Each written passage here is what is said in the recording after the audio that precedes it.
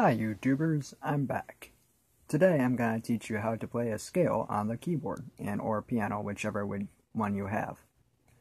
As many of you know, or maybe some of you don't, but I'll educate you on it, is that all the notes on a musical scale go from A to G.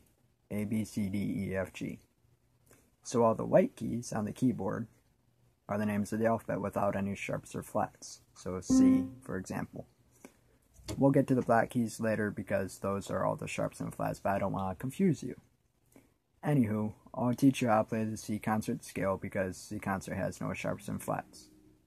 Your first note, which is the first white key to the left of the first two black keys, these two black keys right here, this note to the left of the first black key of this set of two is middle C.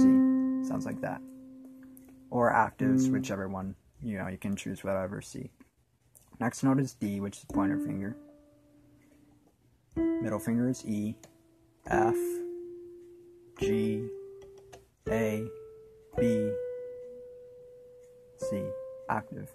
So the whole scale would be C, D, E, F, G, A, B, C. Now going back down would be C, B, A, G, F, E, D, C.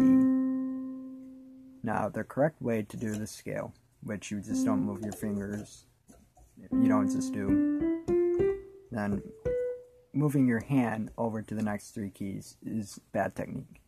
So you do C, D, E, move your thumb under the first two fingers, pointer and middle, F, then move these four fingers over to the next four keys.